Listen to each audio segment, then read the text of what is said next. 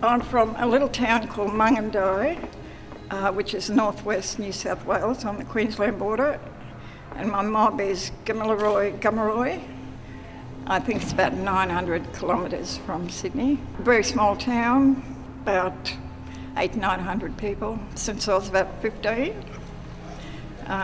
My mother bought me a camera and started from there.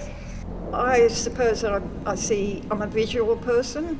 I was a painter when I was young, loved drawing, used to look at magazines with great black and white images and just fell in love with it.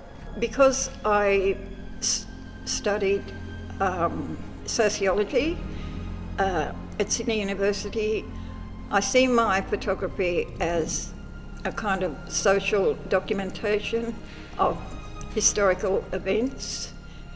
I photographed at certain social rallies and protests.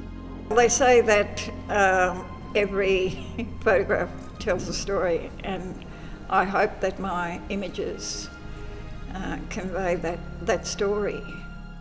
This was taken at the cultural showcase at the Tamworth Country Music Festival, and this was a big corroboree night of Gamilaroi people.